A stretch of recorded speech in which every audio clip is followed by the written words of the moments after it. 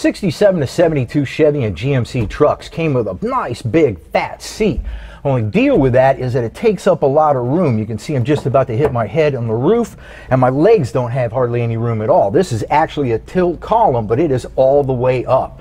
How we're going to solve that problem for you is we made a bracket system that's actually going to lower the seat down, reposition it so that I'm back a little bit further. I'm more comfortable when I'm driving. I'm going to take this out, show you how to do it, and show you how to get comfortable too.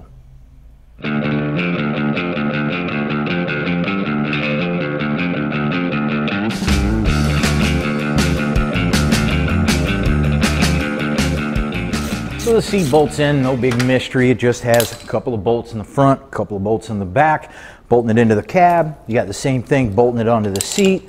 So you just get all those bolts off of there, and this is just going to come off in one piece like that. I'm just going to do one side at a time so I can kind of use the other one to help me orientate which way these brackets go on, because you could get confused and what have you. But what they're going to do is this guy's going to go right like this.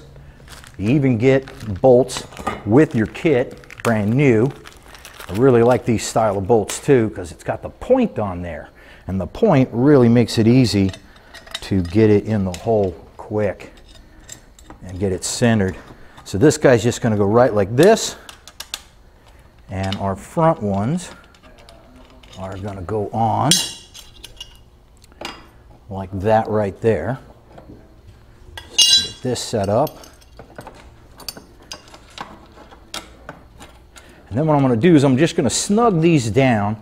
I still might want to move them around a little bit when I put it in the cab and get it positioned, and then I'll tighten up everybody all at one time. So I'm not going to tighten anybody up just yet. So I'm going to get all four of these brackets on and show you what comes next. With the seat back into the cab, I'm going to go ahead and look for the holes that are in the floor. A nice little trick is that you get a little pokey guy like this, and you keep poking around until you find the hole.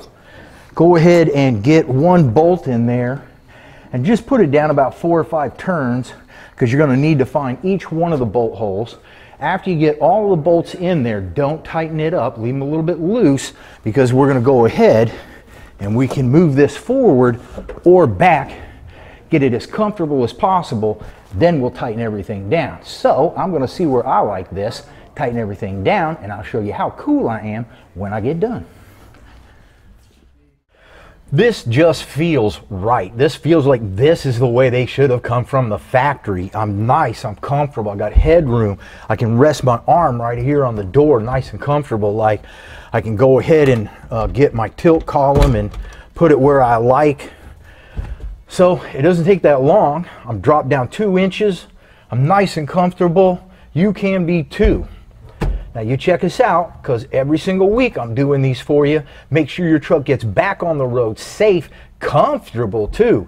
And we're on Instagram and Facebook, so check those out too.